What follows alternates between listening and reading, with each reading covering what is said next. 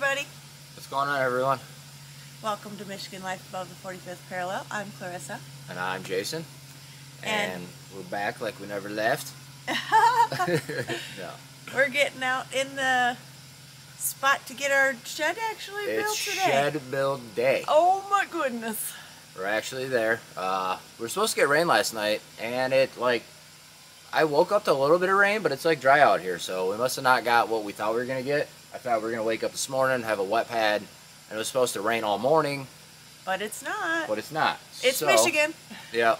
So, good for us, because we got darn bugs already.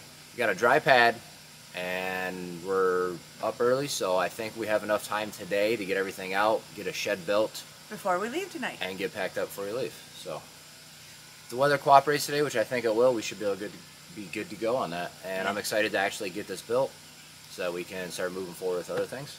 Yes. It's been a little bit of a process, but we want to do things right. Wanted to make sure we had a good concrete pad. That took a little bit of time to get done, and I think it turned out well. I think we had a good base going on, so let's hopefully the shed goes smooth today and we get it done. Yep. All right, so tag along and let's see how a shed is built. Well, let's get it going.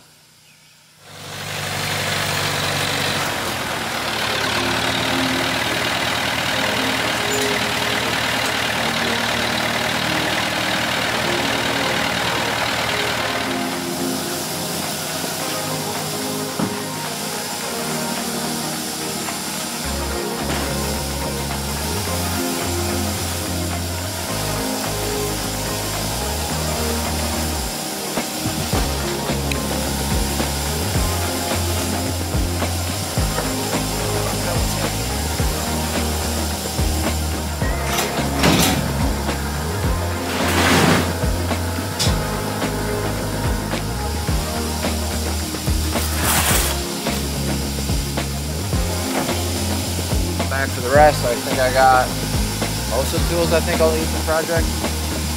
Get this stuff down and come back and grab the shed.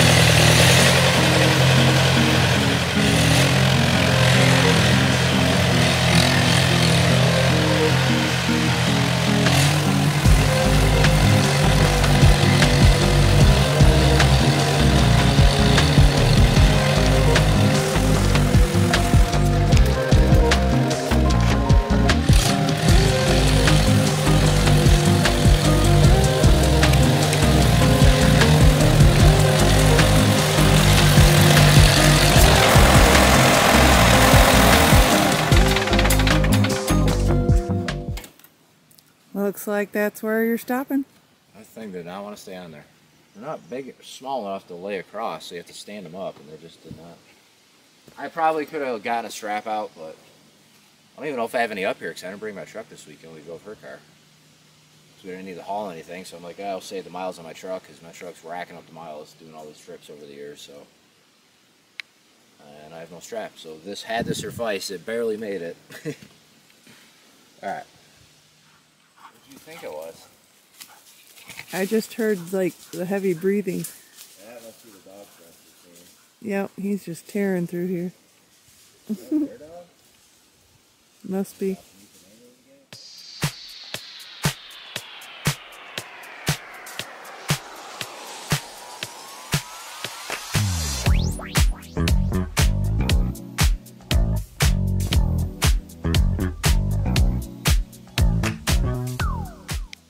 Alright, so today we're going to be building a patio well metal shed. It's 8 by 12.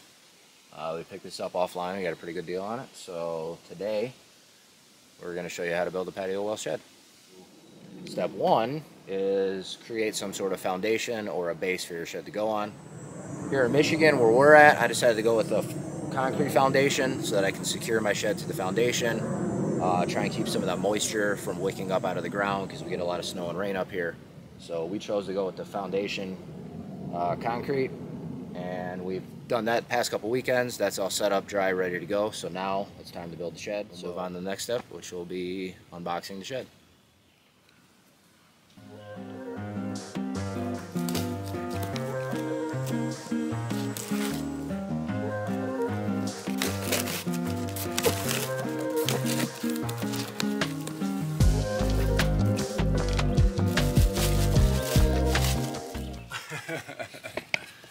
So you get a little tool pouch with your shed purchase for the build. That's kind of neat. Some screws and stuff in there, a little belt buckle. Alright, so I opened this box first. It's box 3 of 3, but I kind of figured this one was the tracks and probably my base. I got a little parts list here. Let's looks like they're all labeled with numbers. That makes it a little easy.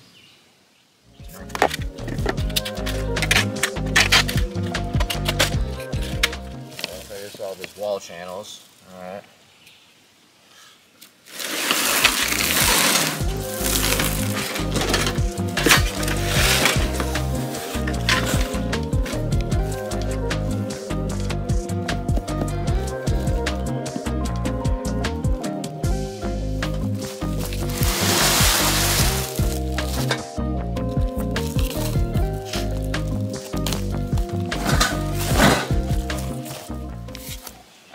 This is what we're looking for. This is our manual.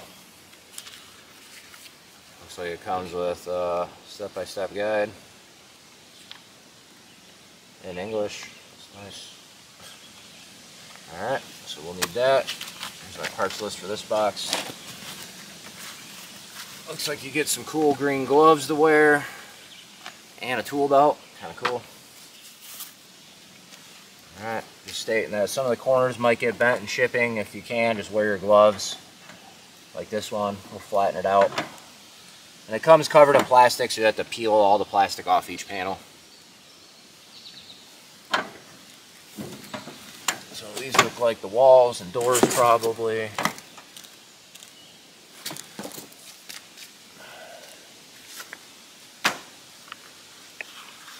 Time to read the instructions.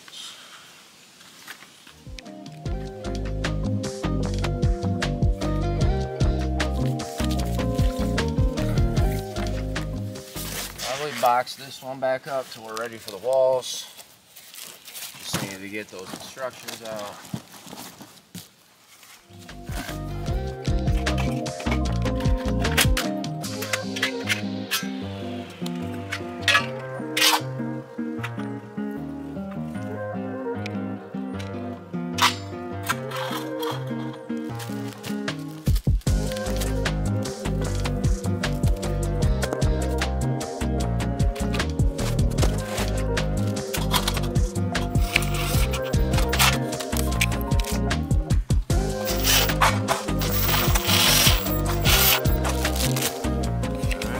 step one, start working on your track for your base. So I got my back wall done. That one's my front wall. All your pieces are labeled. All the steps are labeled. Each step tells you what pieces to use. You just got to open up all your boxes, get your hardware out, which is your F1 screws for this step, and then get your track pieces out. So you have to kind of unbox all the boxes to get all your things. But let's work on the sidewalls now.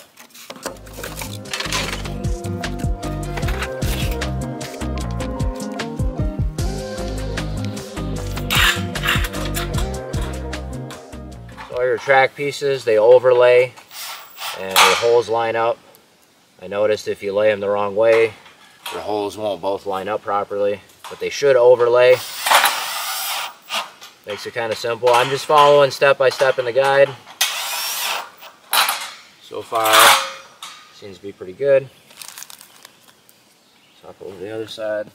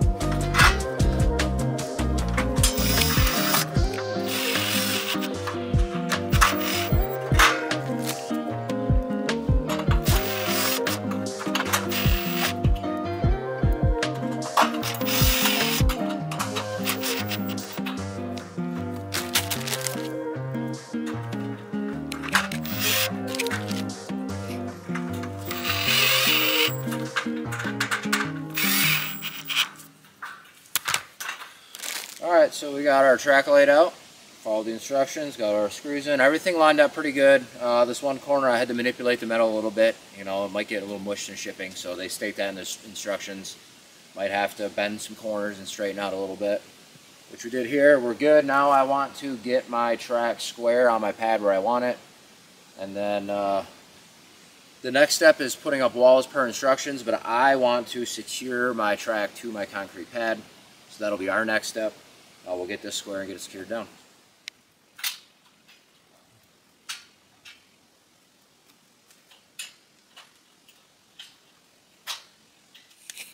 Alright, so next step after you have the track built, we now have to figure out where on your pad you're going to secure your track to. Some of you might build your base or your floor the exact size, so no worries, you just line it up. I'm leaving a 4-inch reveal on my backside, leaving a little more space up front where the door's at, so you have a little step when you come in. And then I'm going 9.5 inches on each side from the inside of the track. So I'm going to start in one corner. I'm going to use Tapcons.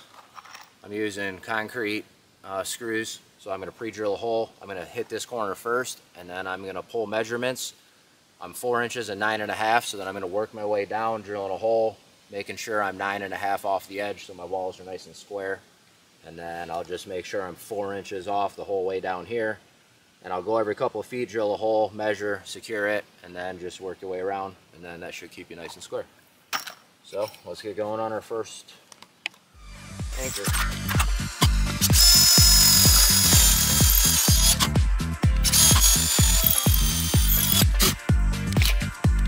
Yourself a little nut driver. Here.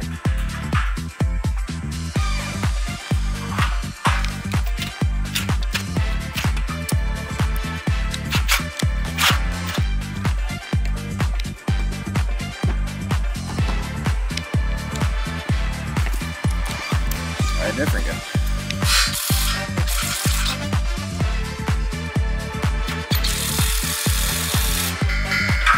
That is loud. It's an impact.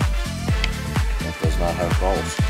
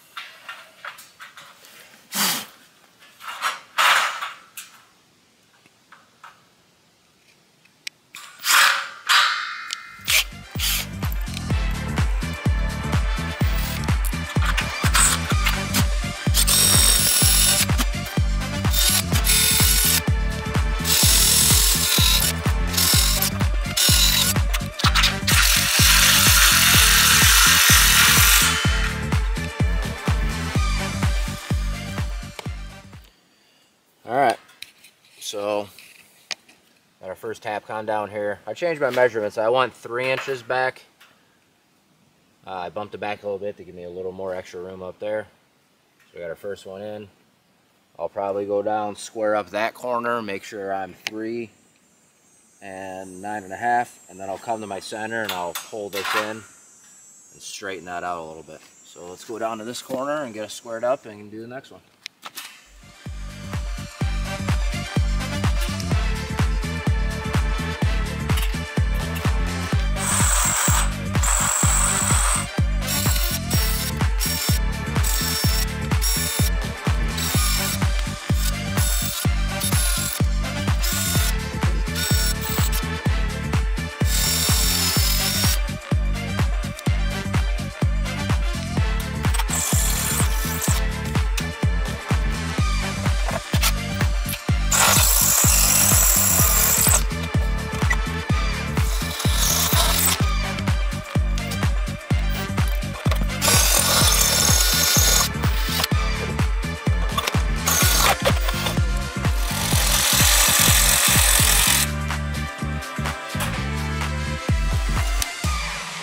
Secure. I'm going to go down to that end, pull it over 9.5 so that corner is over, and then we'll pull our center and drill that, and we'll just work one side at a time.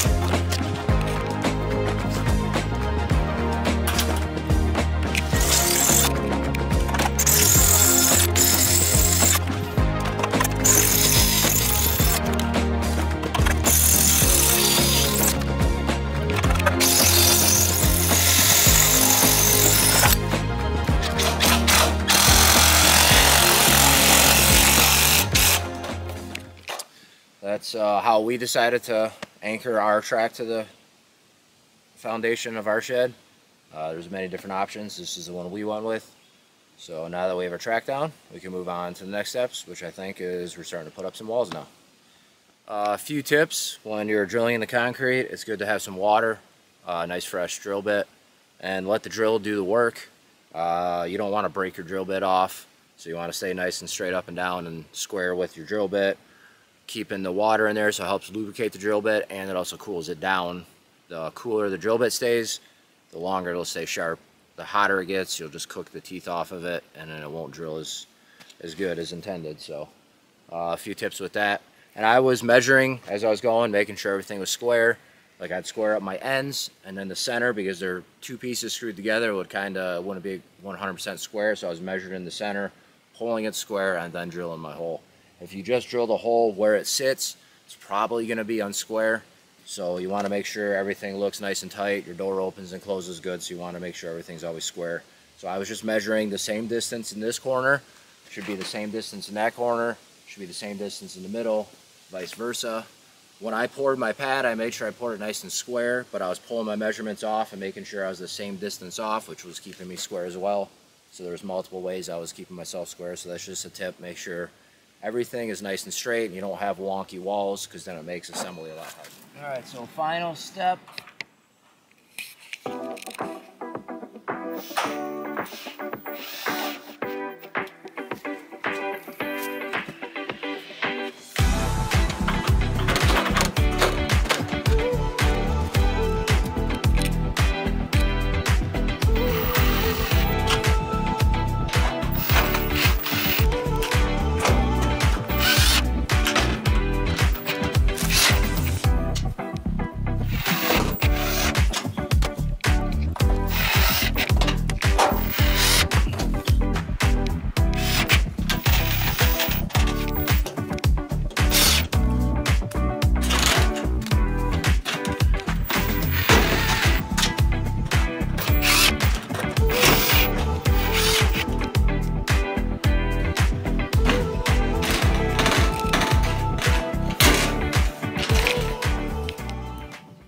Alright, so for your first few corners, you're going to be using the same screws you've been using, and then you add these little plastic washers.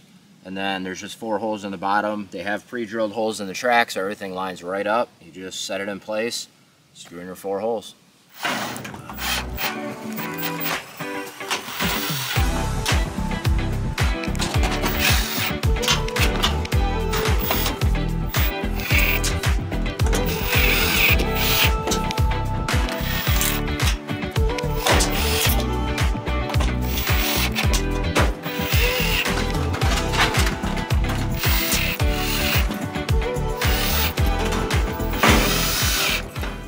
Alright, so that's next step complete. We put a wall section up. We had 4 F1 screws with 4 washers. The last rib locks into the corner piece. It overlays, and then all your holes line up. So pretty simple. Do that 4 times, and then that step's complete.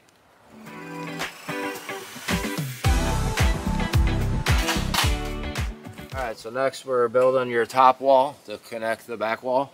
So you need your GS and your 10L and 10R tubes. This is like a support bracket in the middle. It's got holes pre-drilled, just lines up with the other ones. So does this one. So we'll screw on one side.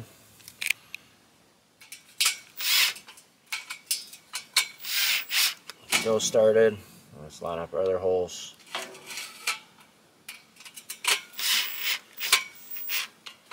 Sometimes it's a good idea just to start them, just so everything lines up. If you tighten it down, they don't have a lot of adjustment.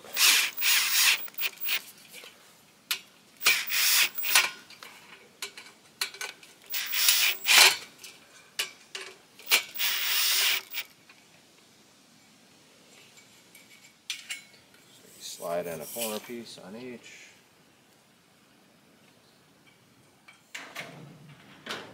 Make sure you got your holes facing out, because these will be the holes that will line up to screw the top of your panels in.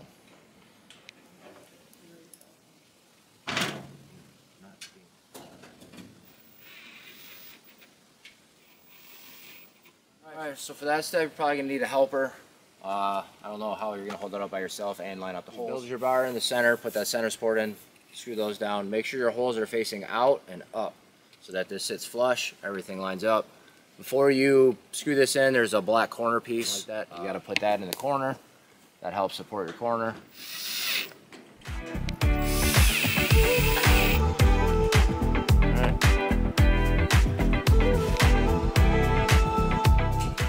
Alright, so now we're building the front wall. Line up the side that has the 2 holes.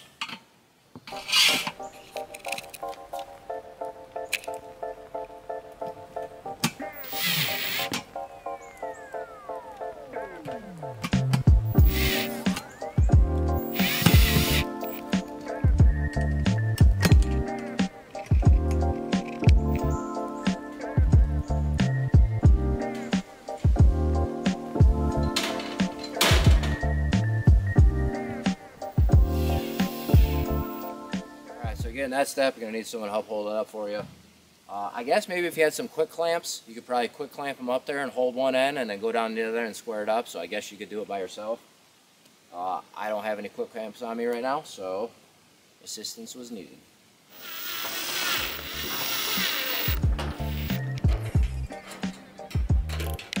Again, pilot a little hole. Looks like they forgot to drill out a hole here.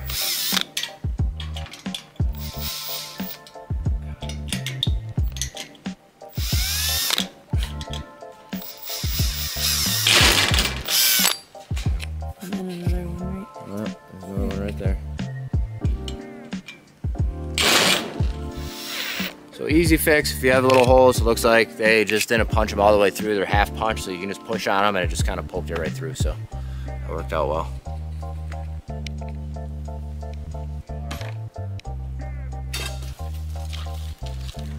Slide your piece in the center. Slide these under the track. You're gonna have to hold this right here.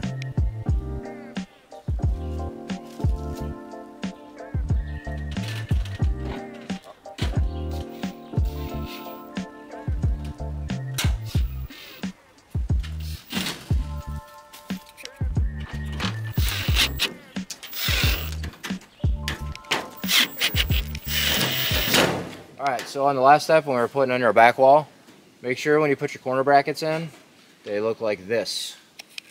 I had them in the opposite way, and this track for the sidewall wouldn't fit in because this wasn't oriented right, so I had to pull both my ends out. Those two are correct.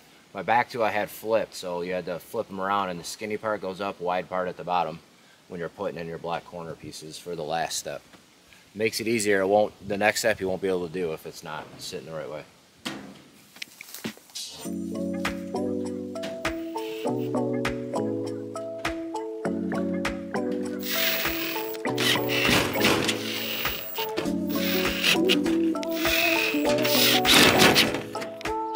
Now that you got all your corners up, you have all your wall top plate.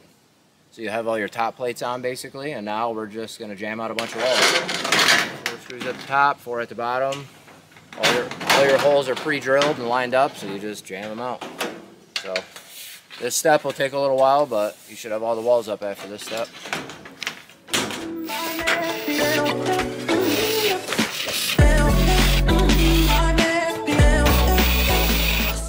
Found this trick to be the best way to do it.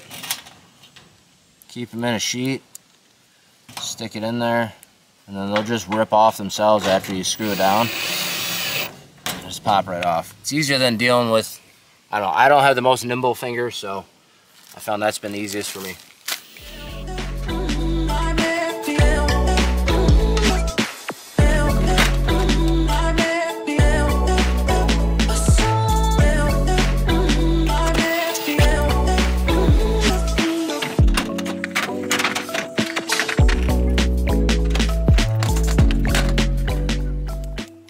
Make sure you're overlapping them properly. Like that one I tucked under and over, and then all the holes fell right into place.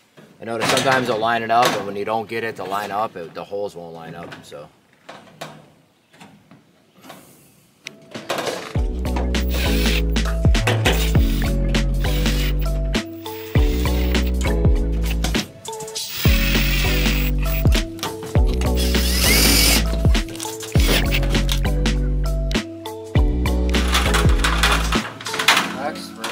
Two little fronts, we'll finish up each of our end walls. These ones are like little half panels, the WS3 panels. 2 screws at the top and bottom. We'll do one on each side of the door here. This is your door opening.